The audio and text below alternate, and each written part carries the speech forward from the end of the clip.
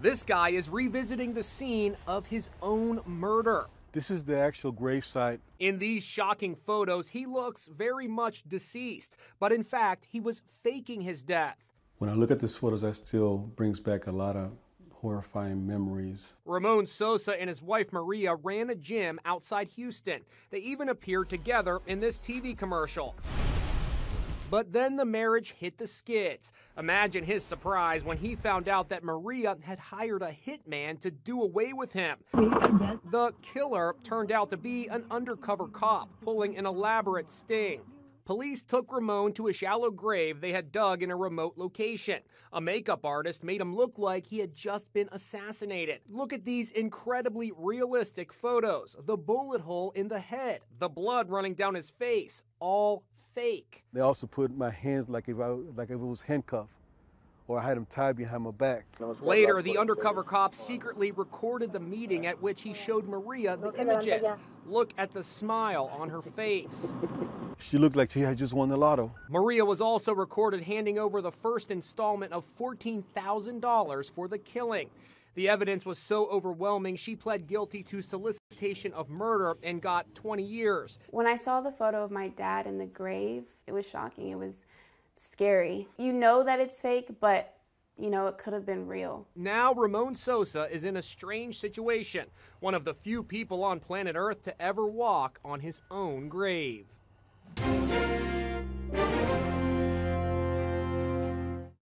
Thank you, London. I'm alive. I'm alive. First of all, let me thank Mike for giving me the opportunity to be out here with you all. I've been out here in London for about 3 days now, enjoying the city. I've been to Heathrow and coming on to Europe a few times with my boxing career, but I never gotten to visit like I did now. It's very beautiful. I love all the sights and had a great time. Going home tomorrow. Back home it's probably about 6 in the morning, so I'm still, still trying to get used to the time. But I'm here to talk about my story, a very interesting story, and how we got to that picture right there. Tomorrow, July 23rd, 2015, makes exactly 3 years since then. Now my ex-wife was arrested in my gym, in our business, for solicitation to murder for hire. These are things that you see on TV. I've never met anybody that this happened to, or I never seen anything like this. And it was the last thing I would ever expected in a marriage. I don't know here, but in America, 50% of marriages end up in divorce for whatever reason. Most of it is the money or infidelity. We had our problems, but it was just a simple divorce. I'm going to give you a little background where I come from. I was born in San Juan, Puerto Rico, and the reason I'm saying that because Puerto Rico is a commonwealth of the United States, and that makes me an American citizen, and that comes into play in our relationship. I started boxing at a very, very young age. I was about 7 or 8 years old. My father was a wrestler. He was a professional wrestler, and he used to take me to the gym on Saturdays, me and my brother. I have 2 sisters and a brother. Me and my brother would go to the gym, and he would always tell us to, work out and stuff. So I ended up with the boxing side of the gym, and I enjoyed it. If you don't mind, I want to start walking around a little bit because Anyway, I started boxing at a very young age. Competed over 150-something boxing matches in the amateurs. I fought in the 1984 Olympic trials, Western trials, to try to make the Olympic team of the United States. I didn't make the team. I turned pro at 17. Still in high school. Boxing was my life, was what kept me out of trouble. To me, it was something that I loved, something that I looked forward to doing. After school, all I did was my education and boxing. So boxing has been very, very something that it's been near to my, close to my heart, and that I love. At 17, when I turned pro, it wasn't as a professional. Things change. It's a business then, and to me, I moved back to Puerto Rico with a boxing contract, and it did not work out because as a professional boxer, I feel like I was like being used like a property. You know, you're only as good as your last fight. And there was a lot of stuff going on. And I said, you know what, this is not for me. My promoter, my manager and all that stuff. I said, you know what, this is something that I don't enjoy anymore like when I was a kid. I used to love traveling. I used to love the competition. I used to love, just the blood, sweat, and tear of the boxing for a trophy or medal. Now for the money, it was different. It didn't feel the same. But I always loved boxing, and I loved everything that had to do with it. So I went back to Texas. That's where I live, in Houston, Texas. We moved to Texas, my family, after living in the East Coast in several cities. And I continued boxing. But from now, I was in the training part of it. I started training kids. I tried to train adults. But in the year 2000, that's after being married for about 10 years, my first wife and I divorced. We were young, 3 kids.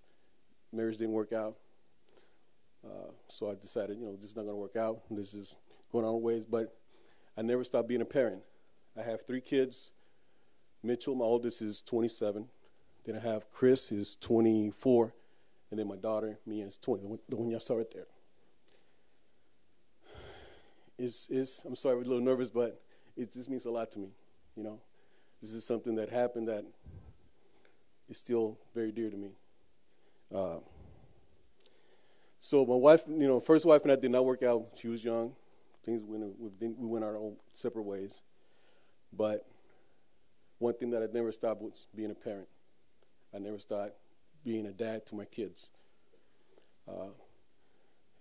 Boxing, again, came back to my life. I opened up a nonprofit organization named Young Prospect Boxing to help kids, at-risk kids. I had a lot of kids that were overweight, kids that had problems at home, kids that were being bullied, kids that were in gangs, kids that were just from all types. And these are boys and girls, not just boys and girls that I had. I traveled the nation with these kids. It's something that I loved. It reminded me of when I was a young amateur boxer, and I wanted to give back to the community. This particular day, a young man walks in my gym. He's about 20-something years old.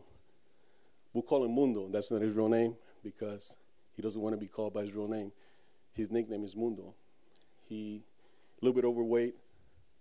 He just came up to, like most of the kids that come to the gym, he was a little nervous, and he was like, I don't know about this, but he wanted to box. So he walked up to me and said, hey, Coach, I'm not here to compete. I just want to know how to box. I like the sport of boxing ever since I was a young man. My father never took me to a boxing, like I wanted to. I said, no, I'll train you. The first thing I did was, is help him how to lose weight. And he loved that. He lost, in 3 months, I don't know how you compare it. It was by close to 80 pounds. So his whole life just changed. He went from an oversized young man to completely different. And one of the things about this young man was he was an ex-gang member. He had recently been let out of jail. He showed me all his tattoos.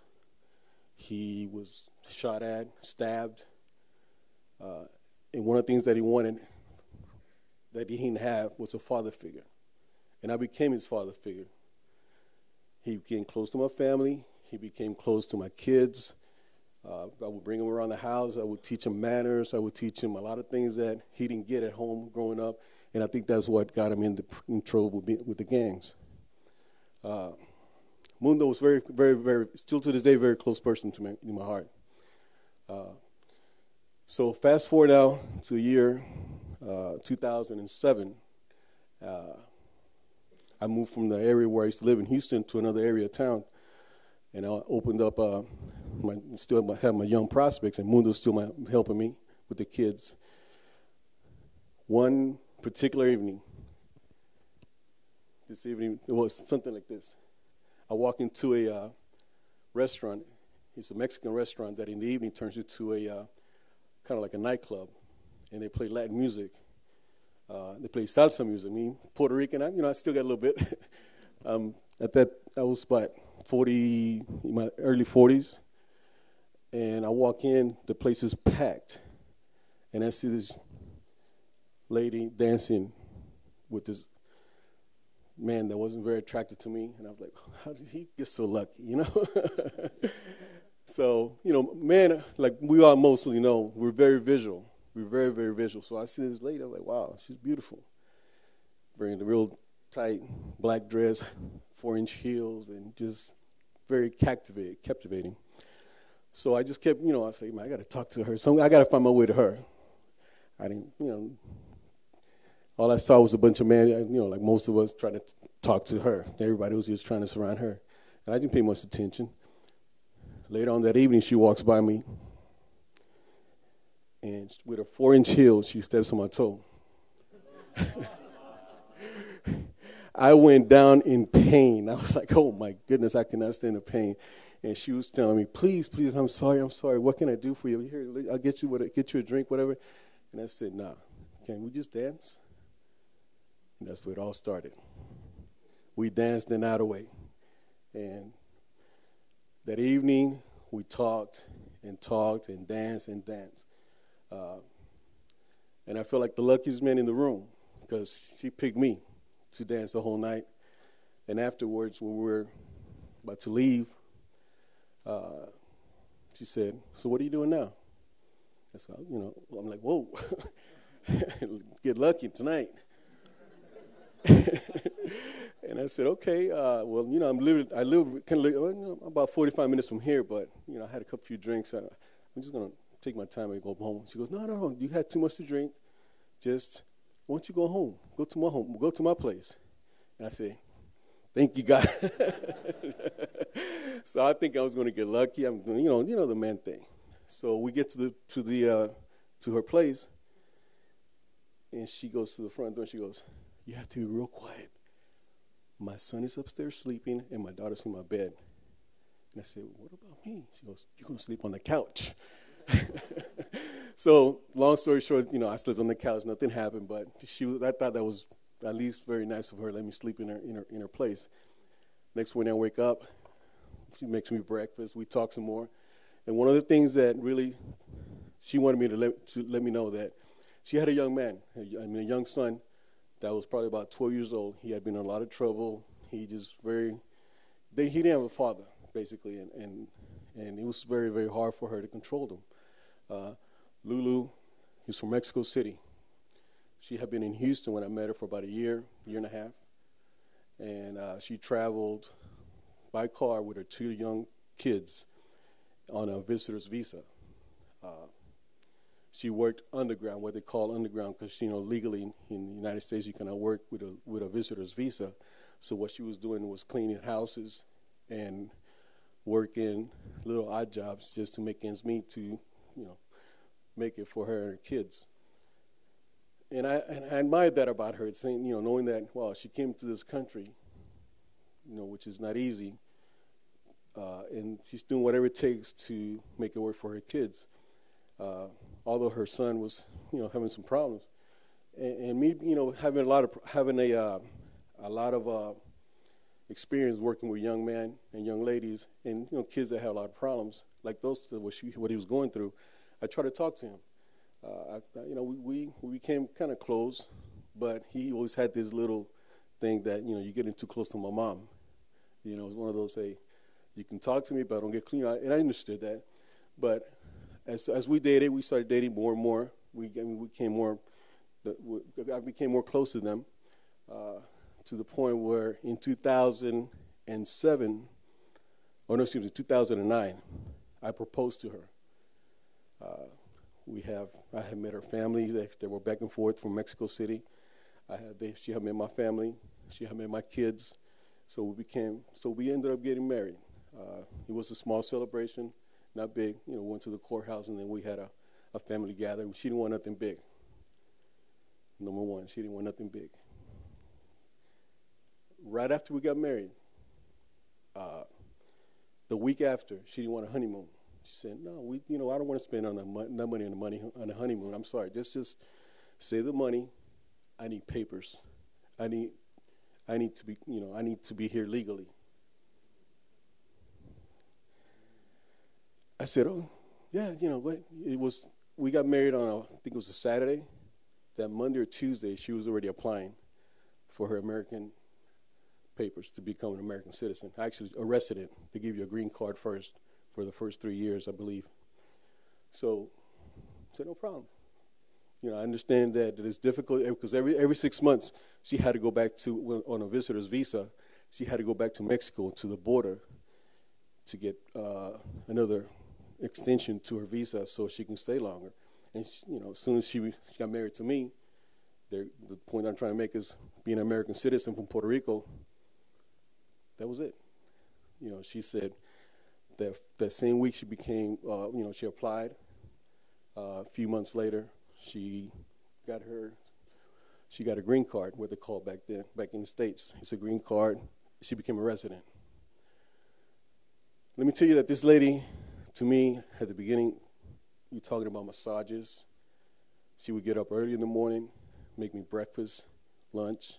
I would get home from work, and she'd be dressed up like beautiful. She was just a very, very, very attractive lady that just knew how to treat me. She can walk into this room, and she wanted to be known that she was walking in this room. She was that type of person, or was, and that's what she liked. She liked attention. About a year and a half later, we opened up a business, Wilderness Boxing and Fitness, which was a big boxing gym. It was something that I wanted to do for a long time. I have my own gym, big gym, and she was a big help. Her background was being a masseuse, and she worked back in Mexico City. She worked for the Ford company as an executive secretary. So she was good with numbers, and she was good with being clerical and all that stuff. So that's what she did a lot for the gym, and I took care of all the rest. I was a trainer. I was everything else. So as far as the office work, she did everything, and she helped me train. She learned how to become a trainer for me, and we grew that business in less than 3 years we were making about $18,000 to $20,000 a month in less than 3 years. For a boxing gym, that's pretty good. That's pretty good money. And we were doing very well. We bought a big home. We had toys, we had motorcycles, we had cars, we had everything we wanted as far as money. Lulu loved to dress well. That was her nickname, Lulu. Lulu loved to dress well.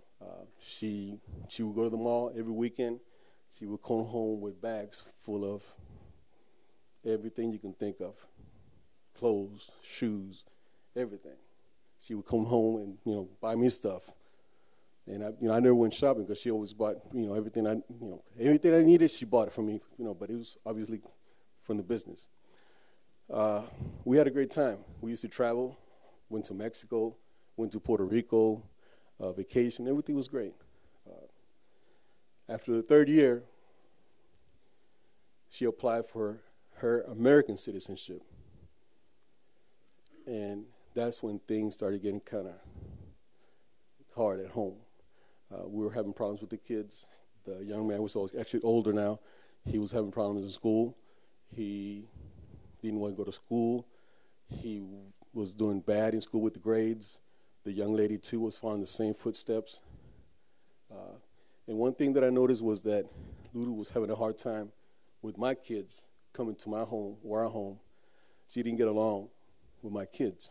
It was starting a little jealousy between her kids and my kids.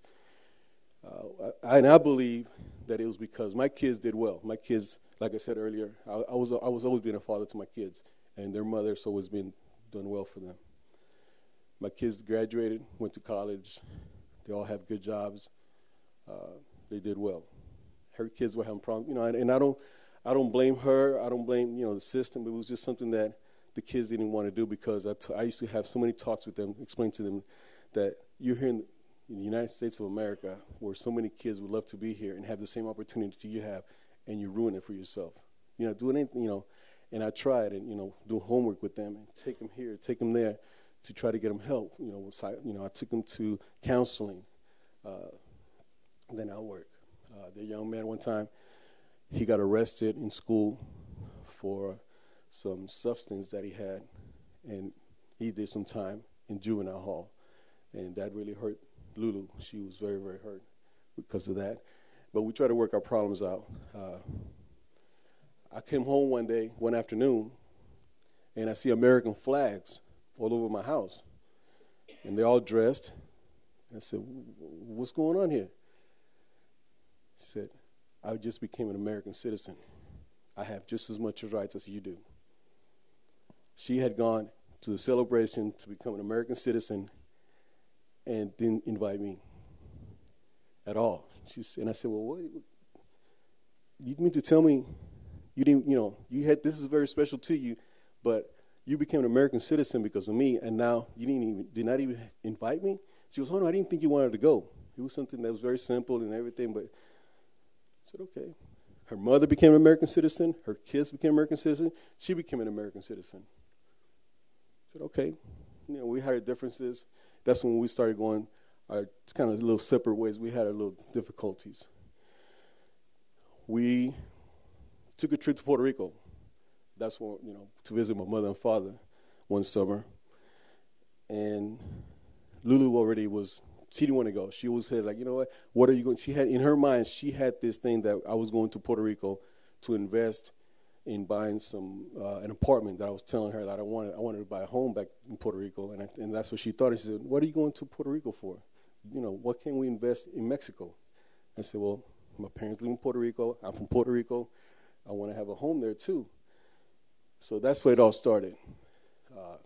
In Puerto Rico, we had something that happened that it was brought up later. Lulu had this thing about knowing what buttons to push to get me started or to get me to engage in arguments. And she knew how much I love my kids, especially my daughter. She was to me, and still to me, one of the most precious things. And she would make little comments about my daughter. My daughter was a model. She was crowned Miss San Antonio as a teenager, and and Lulu always, had this thing against my daughter.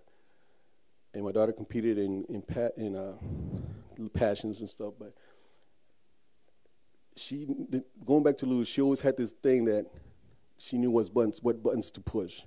And this one evening before we took our trip back to Houston, she made a comment like, "What does your daughter wear those kind of clothes? She looks like a prostitute." I'm like, "She's only 15 years old. This young lady's only 15 years old. Why do you have to make comments like that?" So confrontation starts talking. We were kind of back and forth. She left. She came back. She called. She thought she was gonna, get me in trouble with the security, calling them. I remember in the room, she had her phone. She was trying to call my mother, and I told her, "Why do you have to call my mother? I'm a grown man. If you have a problem, talk to me." She grabbed the phone I grabbed the phone out of her hands, and so she used the phone in the room to call my mother. Long story short, we were separated. The security came. She was put in one room, and I stayed in the other room. We went back home the next morning, but it was very difficult. That's the situation that happened. In the year 2013, I just couldn't take it anymore. It was just to the point where we couldn't talk to each other anymore. Things were getting bad at the gym. We were living at each other where we just wasn't going to work. She applied for a divorce in 2015. I knew things were hard at home. I just couldn't take it anymore. We were living like enemies. She was living upstairs and I was living downstairs. Things were not going to work out. We tried counseling. We tried going with the kids, family counseling, but it just wasn't going to work. Lulu, to me, already had a plan, and I used to bring it up to her, in many, many conversations. I said, "If you came to this country for a reason, seems like you came here for the American dream, and you got it quick. You became an American citizen. You got a big home. You're making good money. And now that you have all that, I'm not worth it. I'm just, you don't need me anymore. And she would always reply, look at me. Look at my body. Look at me. I can get any man I want. I can get any man I want, but I chose you because I love you.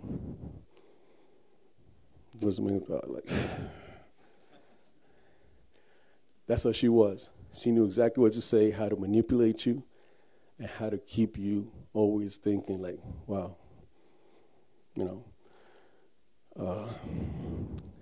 it was very difficult living at home. It was kind of like living with the enemy. There's so much tension in our home. I never forget the day I got the call from Mundo, and this is how it all started. Mundo, he already knew that me and Lulu were going through a divorce, and he called me one evening, one morning. I'm sorry, this is in the morning, and he said, "Pops, this lady wants to kill you." And I was driving. I remember I was driving. I said, "Mundo, quit joking around," because he likes to joke. I said, "Quit joking around. That's nothing to joke around with." He said, "Pops, I seen that look on people's faces. She wants to kill you." So I pulled over. I mean, I've never heard that in my life, so I was just, I didn't know what to do, what to say. I was just enraged. I was worried. I was just so much tension, everything going through my mind. And I said, "Mundo, what was going on?" He goes, "Well, Pops, here's what happened. I was at the office, because Mundo used to help me at the gym. And that evening, I had left early, and he said that he walked into a conversation that Lulu was having with her daughter in my office of the gym. He said, "Pops, I walked into the office, and I heard Carla, which is her daughter. Carla was telling Lulu that one of the kids in the gym has a uncle in Mexico that chops up people and kills people." And I said, "What?" He said, "Yeah." And he said, so when I walked in, I heard that. I just kind of intervened and said, "Hey, what are you talking about?" He said that he told them, "Y'all need to be careful what y'all talking about because you never know who's listening." And then they backed off. They didn't say anything else. Now, later that evening, Mundo walked up to Lulu and asked her, because he already knew what was going on with our divorce. We were already going through the process. And Mundo asked Lulu, "Hey, can I talk to you for a minute?" "Well, earlier today in the office, were you talking about Ramon?" And she goes, "Yeah." He goes, "What are you talking about?" "Well," Lulu said, "I just wanted to go away. I wish the police would just take him. I wish he'd just go away." And Mundo goes, "Go away like this?" He did the pistol sign. "You mean go away?" And she goes, "Yeah, go away like that." Let me tell you, the decision this young man took is the reason I'm alive today. Right there, that instant second, he said, "Pops, I told her I have the people that can do the job for you."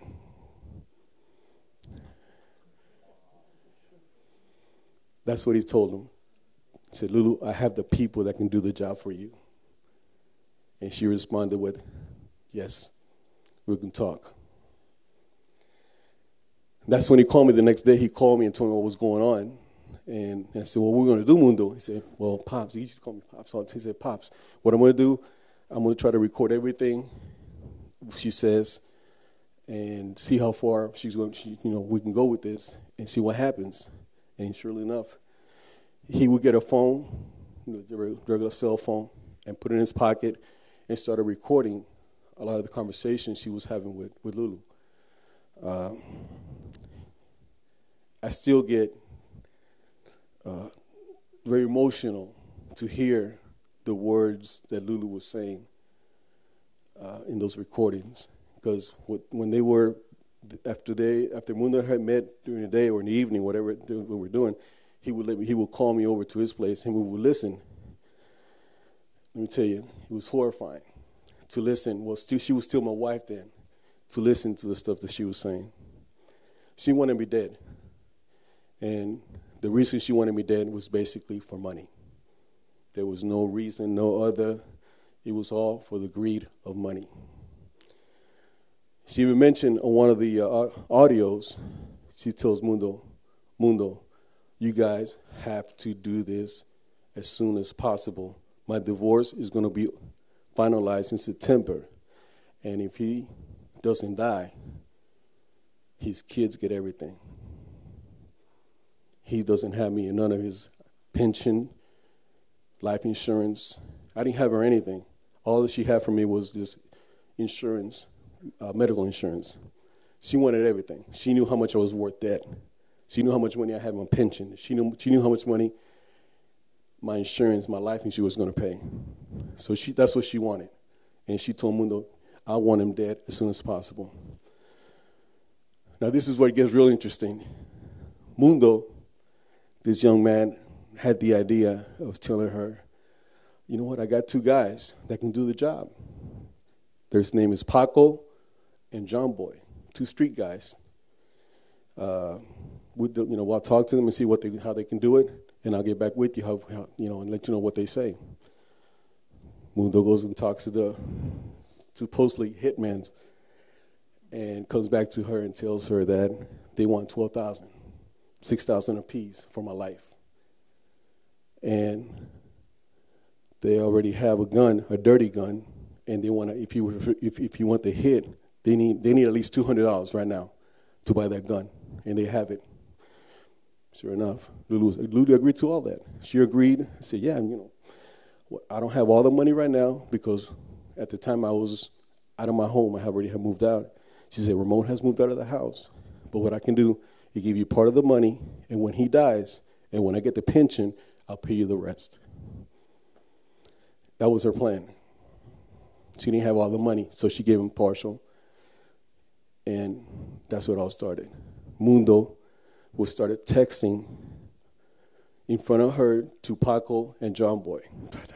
They're texting back and forth. And in the text, she's telling them, look, this is going to happen. I want him dead. I want him this. The whole thing was that she wanted this done as soon as possible. But one thing she didn't know, that the two men she was texting was me. Mundo had bought a track phone with no phone number, and I had the other side, and I was texting back and forth with Mundo, making her believe that I was John Boy and Paco, and it worked. We got all the information. We took it to the police, and I said, that's when Mundo said, you know what, that's enough. We have the money, we have all the audio, we have text.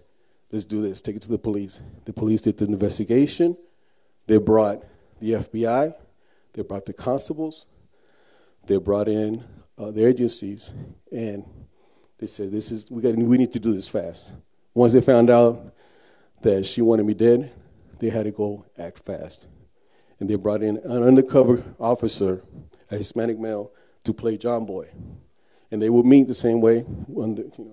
That's what you saw her right there in an undercover vehicle. She had no idea the whole time. She even told in one of the audios, the officer, how should I cry? She had no idea. She told Jumbo, how should I cry when they call me and let me know that Ramon is dead? She was practicing already how to cry. Incredible. This is the picture of me dead. And the way we came to the picture was we had enough evidence to have her arrested. Lulu, the officers had enough evidence with everything that they had, but they came up to me and said, Ramon, we need something that makes this case a slam dunk. Lulu's a beautiful lady. She's never had no problem with the law, and I'm afraid that if we go to a jury trial, she might get one of these jurors to be scared, to give her any time. So what we're going to do, we're going to take you away, hide you for 3 days, and then we're going to take a picture of you in a tomb with a bullet hole in your head. And I'm thinking, what? You want to take a picture of me dead? I said, wait a second, you have enough evidence. So They said, okay, I mean, we got to do it. We took me to the office, police station, and they have pictures of actual dead people. This is actually a copy of a person that was actually with a bullet head, and they picked up and said, we're going to do this one. And then they brought two constables, and I'm thinking these guys are professionals. These guys learned how to do that on YouTube. They learned how to do that on YouTube. Amazing. And I'm thinking, wow, these guys are professionals, you know. They learned how to do that on the fly on YouTube with materials that I don't know how they did it, but they put me in a tomb, sure enough. They took me they had a makeshift tomb, and they put me in there. And they took pictures of me. I never forget that pose right there, my eyes closed, thinking about my kids, thinking about my daughter, my son, my mom, what they wouldn't say when they see this. Next day, they go to my office, and they the day that they showed Lulu this picture, she was so happy. She even asked John Boy, hey, John Boy, is he dead? He's not getting up, right? He goes, look at it. He's not getting up. And she started raising her hands like this, like she hit the lotto. She walked out of the car, and that was it. Next morning, the officers show up in my place and do a missing person report. Knowingly that the night before, she was laughing and happy about me being dead. They asked her why, she has seen me, and she asked, like, no, I'm looking for him too. I call his mom, I call his friends, nobody knows where he's at. She lied in front of her mother. Her mother and daughter were there. The officer arrested her in my gym with clients in front of it. They arrested her. Solicitation to first-degree capital murder. In the States, that is life in prison. After a year and a half, she pleaded guilty to a second-degree solicitation to capital murder, and that's why she got 20 years. But this is the kicker here. After about a few months in jail, she pulled out a black card. An officer shows up in my house, a female officer shows up to my house and said, Mr. Ramon Sosa, I'm serving you with papers from Lulu. She claimed that you raped her.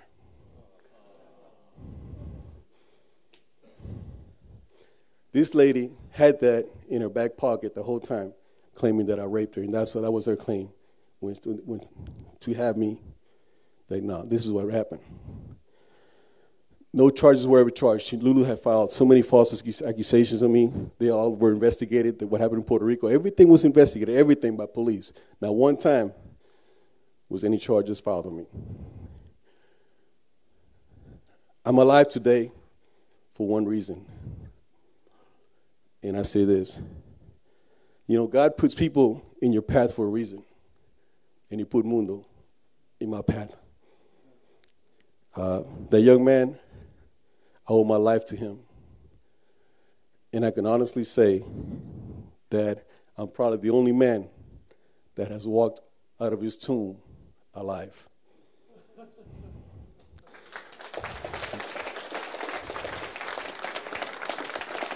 Thank you.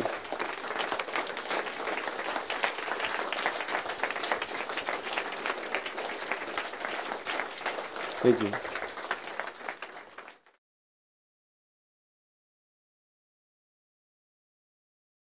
My uncle was a doctor. He had his own clinic. He was quite rich. And at one point he married his secretary. And, she was quite similar personality, actually. This mixture of highly ambitious, narcissist, very important how people perceive you and so on. And after some years, he went to Monaco with his money and bought a contract killer to kill him. And the contract killer suddenly had a bad conscience. Went to the police and said, I feel really bad about this.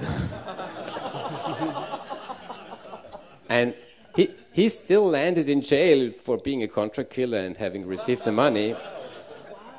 But they arrested her. Of course, she said she has nothing to do with it. But they found a notebook, handwritten notebook, where it was all planned out. So she also landed in jail. So another person being put in the path by God so that's why he's still alive also.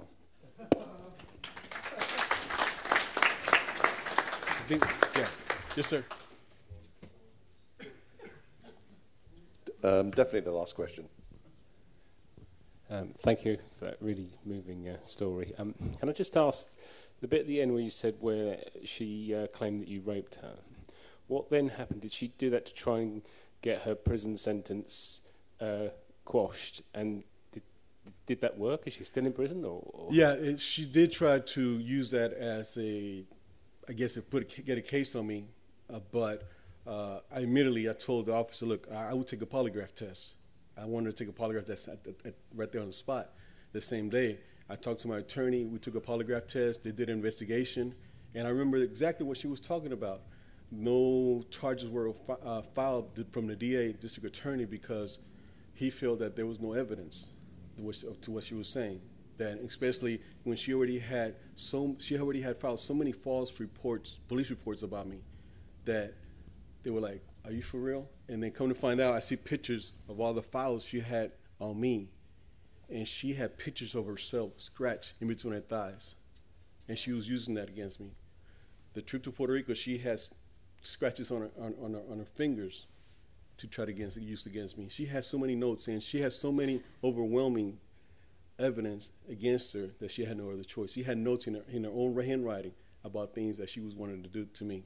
It did not work. One last thing I'd like to say, if you mind. My news has made worldwide news. From even here, I had a big story written here in one of the big newspapers here. I still get a lot of groups, I'm not saying feminists, but a lot of groups that feel that, there's two sides to every story. This lady's she could have done life. She tried to kill me. She's doing 20. And sometimes I get mail and all emails, or I get comments on a lot of this stuff on social media saying that there's something about you that we don't believe. Exactly. Because I'm a man, I'm just assumed that it was my fault, and I'm assumed guilty until proven innocent. Thank you.